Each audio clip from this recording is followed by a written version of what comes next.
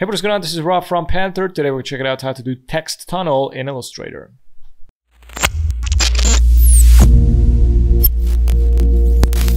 First step, let's select the type tool and type in something. Alright, go to Object, Expand, click OK. From here, I'm going to press and hold Alt, drag it down, also press Shift to isolate, and press Ctrl D to create some copies. I'm going to go with 6 copies, select all, right click, group. I'm going to swap it from fill to stroke. I'm going to click on the stroke. I'm going to select the magenta. I'm going to select the rectangle, press and hold Shift, and click here at the bottom anchor point at the bottom corner on the left, and go all the way to the right corner. I'm going to decrease the stroke thickness. Now I'm going to create a new copy. I'm going to select the rectangle, press Ctrl C and Ctrl F.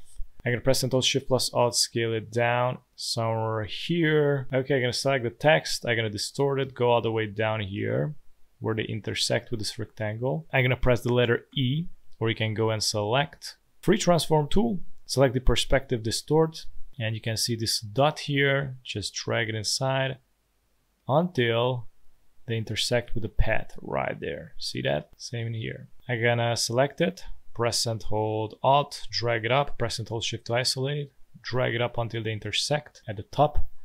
Now select it, press Shift, rotate it upside down, press and hold Shift, select the bottom one also, press Ctrl C and then Ctrl F, or you can go to Edit, Paste in front.